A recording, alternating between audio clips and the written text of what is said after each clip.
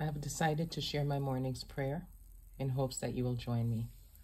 I pray for peace, not just in the places that we hear on the news that things are going terribly wrong, but everywhere. With love, I provide this small prayer and request for peace. As Saint Francis of Assisi has prayed for peace, Lord, make me an instrument of your peace. Where there is hatred, let me sow love. Where there is injury, pardon. Where there is doubt, faith. Where there is despair, hope. Where there is darkness, light. Where there is sadness, joy.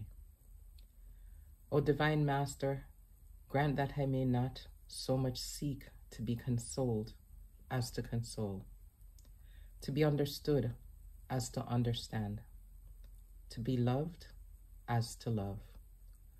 For it is in giving that we receive. It is in pardoning that we are pardoned. And it is in dying that we are born to eternal life.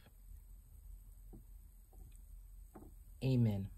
We also pray for peace within ourselves internally, within our environments around us, within our families, our jobs or places of work, within our communities.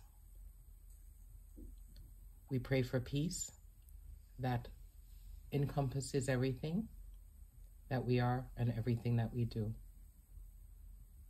to allow us to live our lives as intended by our Creator.